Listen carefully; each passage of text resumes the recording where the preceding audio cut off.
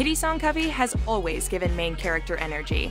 Now the spotlight is on Kitty and her friends in an all-new spin-off of the To All the Boys I've Loved Before trilogy. This is everything we can tell you about Season 1 of XO Kitty.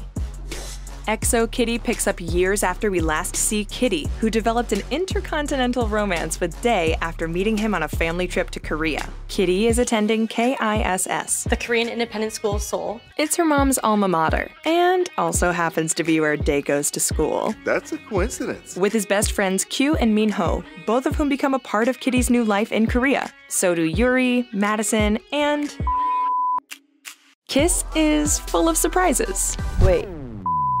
Something is up with you. And Kitty finds more on her plate than delicious lunches and rigorous academics. I earned myself a serial killer name on day one. Yeah, it's a lot to navigate. Kitty experiences quite a few firsts in Korea, like this, this, shut up, and celebrating the Korean holiday Chuseok. She'll learn more about herself, her family, and her heritage. Well, no one told me about it. KISS isn't only an acronym. Love is in the air in Seoul. With Kitty and Dae finally living in the same country, they'll confront new considerations for their relationship. You're blowing my mind right now. And Kitty will flex her special skill. I'm a matchmaker. Or try to. These are from him. Other KISS students have love interests of their own. Oh, juicy. All we can say is, expect twists. I mean, come on, life ain't a K-drama.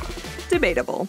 What else can we reveal? Well, something is hidden, someone is lying, something goes missing, and wait, Dae's on TV? There will be a lot you don't see coming. What are you not telling me? Nothing. XO Kitty premieres May 18th, only on Netflix. I just got chills.